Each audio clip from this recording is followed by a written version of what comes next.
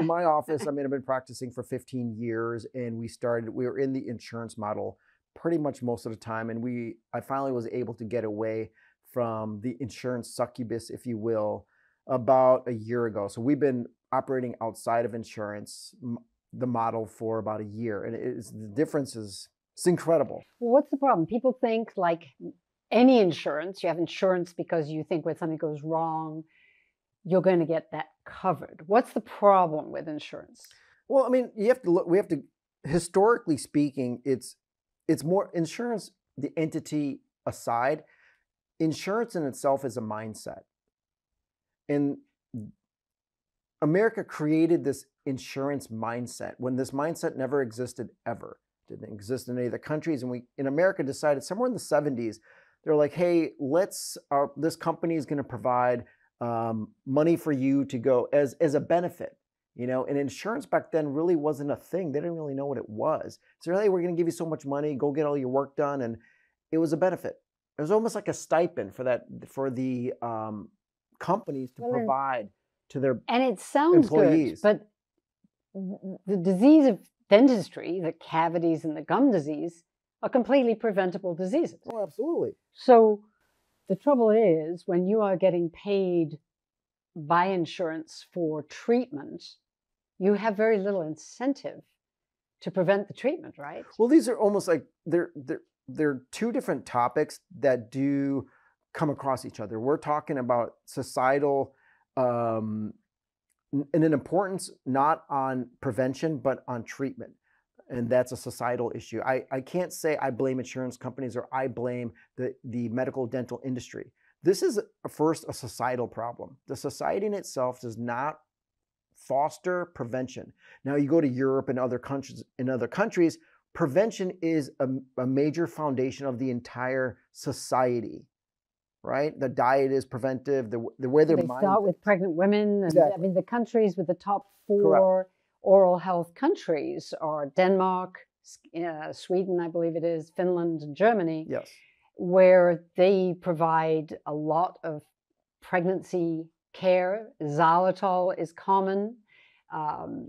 They start with preschool children in Finland, handing out xylitol in preschool. They have managed to control the disease by dealing with the young. It's a societal thing. They have it takes a village type of mentality. We do not. We have, it's a capitalist mindset. And you get paid for treatment. So everything that I am one of the, I've got a few specialties. One of them is a pediatric specialty, and the American Academy of Pediatric Dentistry's preventive ideas are all treatments. They are all sealants or fluoride treatments or fillings, or they don't have a home care remedy or really good education about what mothers should be doing to prevent the transmission of disease. Yeah, I mean, again, it goes back to the society. I'm not blaming. I'm just saying, like, we take prevention, say we can offer you prevention, when in other countries it starts even before. This is something that you have the power to do for yourself. It's an education base. It's the entire system is designed to teach you how to be a fully functioning human, how to be healthy. Where in America, this is my observation, is that it's based off of how can I charge you for this information? And you personally have no information. It's almost like we dumb people down and make them feel like you don't know anything and we know everything, and let us charge you for that knowledge when that knowledge has always been there since antiquity. And that's the capitalist mindset.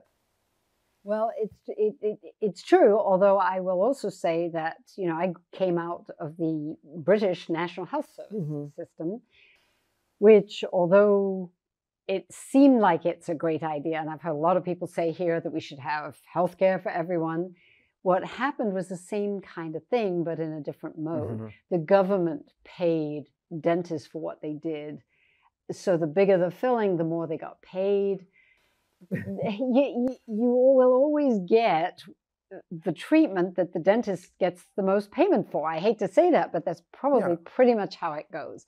And if the best dentistry I ever saw was done in a country where dentists were paid by the hour, what they did was not important. They were paid for their time, and the patient's copayment increased with the size of the filling. Well, that generates an interest in prevention because you want to keep your filling as small as possible.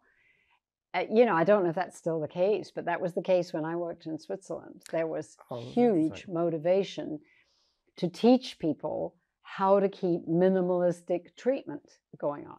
I feel like I read something somewhere where the N in the NIH, where primary medical doctors or medical doctors within the system were actually given, not necessarily maybe a financial reward, but some sort of acknowledgement. They're like, your patients have less diseases than another. We need to go in some direction like that. They did some sort of study, or they tried to do that to see what would happen to reduce costs. And I feel like I read that somewhere. It's the obvious way, but it makes sense. I don't know when it's going to happen. So in the meantime, I spend my life trying to teach patients, and now you are with your TikToks and different things. I think that's so great.